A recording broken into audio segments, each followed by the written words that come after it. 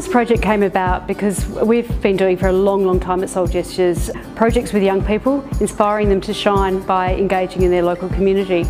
What happened last year during the COVID lockdown was there was this enormous need for people to do things that were kind to others in their suburbs. We thought this is actually really important, that if people are doing kind things, it actually made them feel like they could be in control of their anxiety and their stress, and we thought, wouldn't this be an amazing thing if we could teach this to young people, so that by being kind, they're actually looking after their own mental health as well. He gave me this beautiful box of lip cream and some candle, some beautiful smelling things, and a beautiful card with all these lovely words in it. And one of the students even said how much she appreciated the work that I'd been doing and the kindness that I showed to the girls. It just makes me feel warm and fuzzy every time I look at it. The thing that I enjoyed the most about the Kindness Challenge is doing kind things for other people because it made me feel good inside. Probably the biggest one is awareness.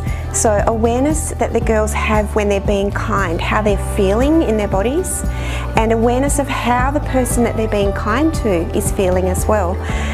So that to me has been amazing, to watch the girls find that awareness of being kind and just, you know, finding the practice in their everyday lives.